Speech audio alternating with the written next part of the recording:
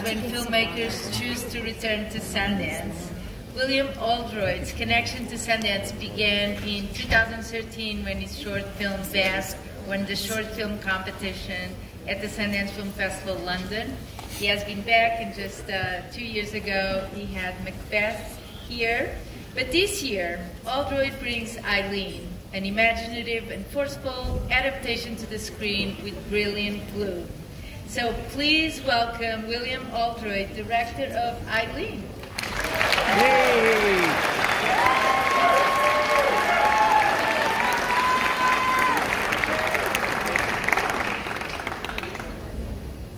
Good evening. Welcome to Eileen. On behalf of the cast and crew of Eileen, it gives me great pleasure to see you all here and to say thank you to Sundance for having us. I should also say that I'm very grateful to Fifth Season, to Likely Story, and to Film 4 for guiding us all the way through this, to giving us great support and taking a risk on this film. I'm very grateful to you, and I know that all the cast and crew are too. In fact, all the actors are here tonight. Some of the crew are also in the audience, and if you want to stick around afterwards, we will be happy to answer any questions here on the stage. And so without further ado, sit back and enjoy Eileen.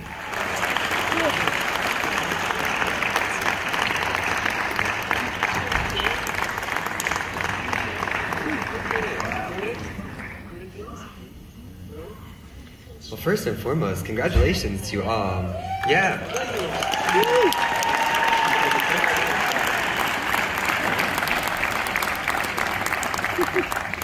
We'll start with an easy one. Why don't you tell me a little bit about the genesis of the project and what spoke to you about the project and how each of you got involved? I read Ottessa's great book, and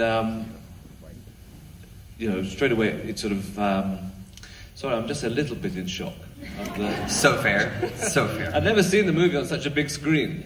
It's huge. It was... I'm just so proud of these guys. Yeah. Really, I think... congratulations.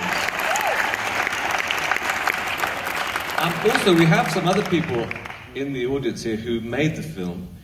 If you made the film, will you stand up and maybe people can give you a round of applause? Where's Olga? Anoop, Jeannie, Anthony, everyone up.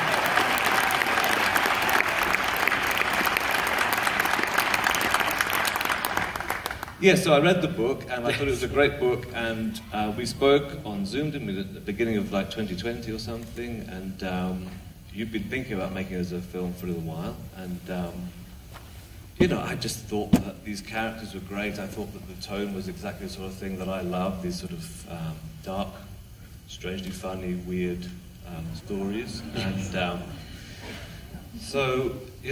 then we set about trying to adapt it. I mean, maybe you want to say a bit about how that happened? Please.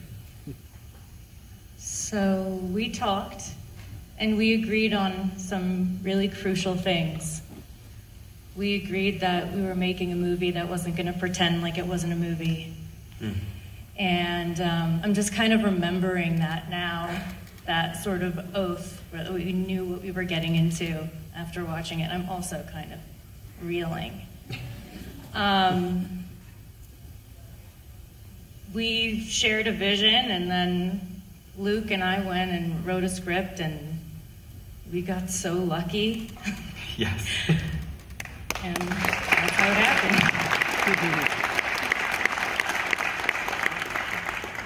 And tell me, Thomasin and Marin, these performances are incredible. But first, what spoke to you about the material, and what sort of sparked your interest in participating? I think I was already a fan of Ottessa because I'd read her book, My Year of Rest and Relaxation. Fabulous. Which I loved. And then the script came through and I immediately read Eileen, which I also love, and I'm currently reading another one of Ottessa's books, Death in Her Hands, which I'm also loving. So big fan. So that was like the first pull, and I watched Lady Macbeth by Will, and I was like, oh my god, this guy is very talented team. Will and I also talked on Zoom, all happening during the pandemic, and then I auditioned in my grandma's old fur coat, because I just felt like it, I don't know, it made sense, and then obviously it did make sense because we ended up in the film. And yeah, I kind of went from there.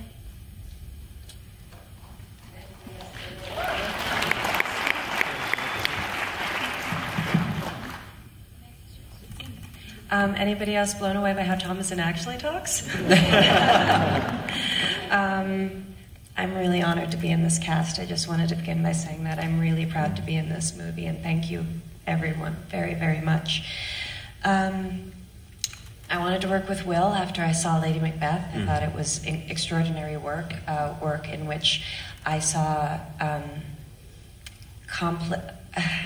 sometimes you say words and you don't know if you're going to regret it afterwards, so if this turns into an annoying headline, I'm really sorry. I saw a study of female complication that hit me really, really deep. And I felt like Will was a filmmaker that could be trusted to tell complicated stories, especially about females. And that meant a great deal to me because I just remembered one of the very first questions I ever got asked when I started acting, which meant, you know, and had to do press, was, are you a good girl or a bad girl? I was 16. And my 16-year-old self wanted to respond with this film.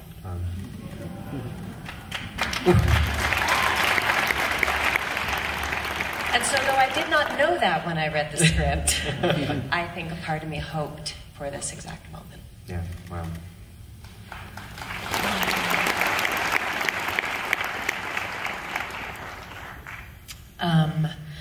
I was a huge fan of every single person standing here. I was scared to death about this. When I read the book, when I got to Mrs. Polt's thing, I had to take a break.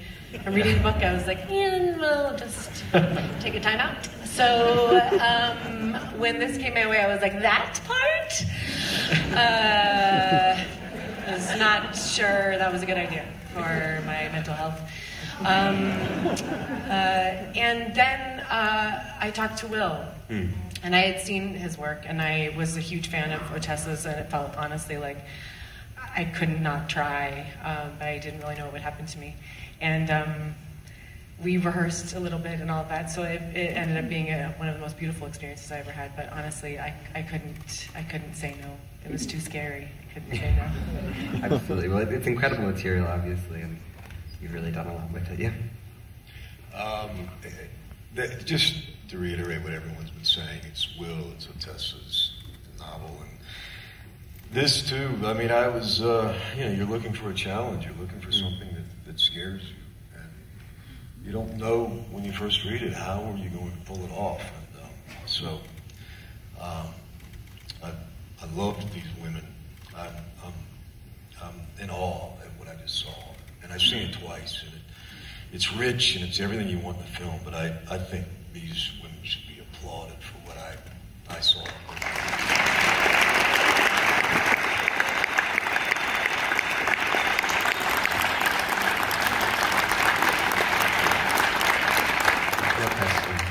The question is, what's the best advice you got when you started out in the film industry? We didn't get any advice when we started out in the film industry. No, I'm just kidding. I mean, obviously, we had a lot of guides, but I think that taking risks, going for what's scary. I think this film is, watching it alone or watching it with my screenwriting partner, is very different than watching it with 1,200 people. Yes. I'm shocked. I'm processing it, but leaning into the trauma that is shared, that is generational, and the loneliness and the struggles in terms of, wellness, mental health, loneliness, pain, generations, like I said, of trauma and abuse, I think are things that we have to look at. So leaning into the films that scare us, I think is something that we believe in and we all share a common mind, and everyone here on stage obviously felt compelled. So that would be the advice, I think, to go for what's scary and what's meaningful. Beautifully said. It's a very Sundance sort of principle, yes. Questions for Ottessa. Your writing is very cinematic. Do you see yourself as a director in the future? Yes. You heard it here first. Fantastic. Anyone else? Yeah, right here. Where are you? I can't see you. There, hello. It's a relief to be able to work with accents, because I love my accent. I'm a very, very proud New Zealander, but I found it pretty distracting myself when I listen back, and I'm like, oh, God, I sound like that. So it helps me to kind of, well, obviously it helps me to get into the character when I have like really exciting accents to work with, like the Boston accent, or I've done Cornish and American and RP. I don't know, it's such a fun challenge. It kind of helps me to move past feeling quite so self-conscious of myself and to kind of focus in more on the character. And I love accents because usually when I'm filming I just use the accent the entire time throughout the shoot. So it kind of helps to really become invested in the world that we're living in, and it's also really fun at the end of a job when I finally break out my Kiwi accent and the crew are like, what is this? Yeah, great question. Any questions about the preparation process and how you rehearsed? Well, we were lucky we had some rehearsal, not always the case. I think it's important because even if you do nothing else, it's great to just work out what each thought means. Because I think, for me, especially with these guys, what I'm watching on screen is, sorry, I've got my back to you, sorry, is a sort of, is the thought process in action, if you like, especially when, we've been asked this question actually a lot about when there's a first-person narrative, Eileen's point of view in the book, how do we get that across without using voiceover? And I think that what Thomasin is able to do, the transmission of thought, is so clear for me that can only come about if the thoughts are clear in the first place. Otherwise, what you end up is with this generalized emotion, which is what we don't want, obviously, Not that you ever did that, but... So I think that, for me, with the rehearsal process, was about establishing what each of those thoughts were. I think we spent some good time doing that. And it was very enjoyable. It was a great opportunity to get to know each other in that time. And then we did have a couple of days. I mean, I remember very clearly one day when we went to the basement together and just sort of sat in there and worked out what we were going to be doing. That was a pretty chilly day, wasn't it? Quite cold in there, yeah. But, yeah, I mean, do you want to talk about anything, the rehearsal that you found? I want to say what you were saying, the clarity of thought, like figuring out what each thought is.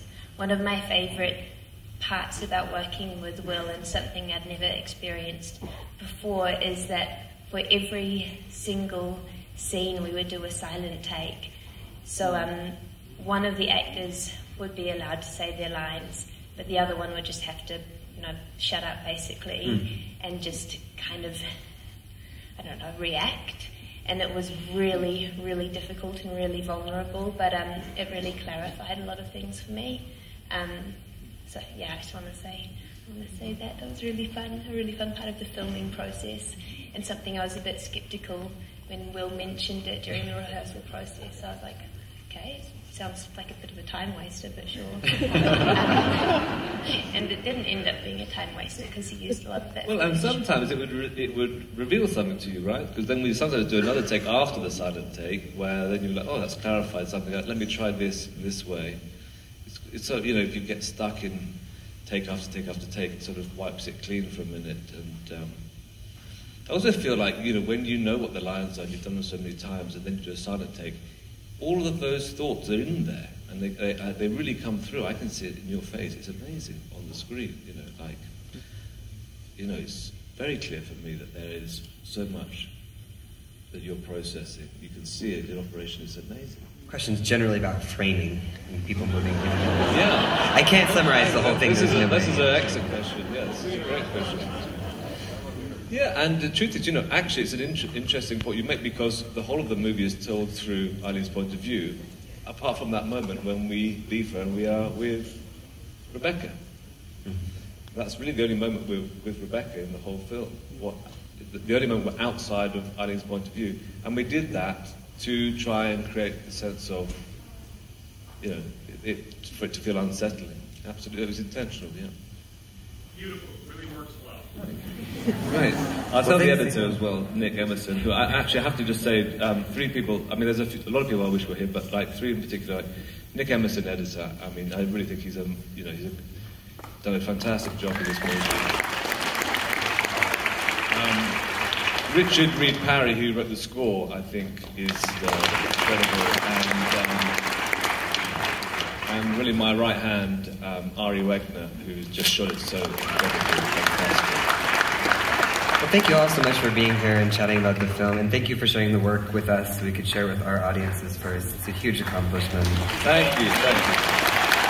For joining us for the festival. Hey, this is Eric from IONCINEMA.com. If you want to support us, subscribe below.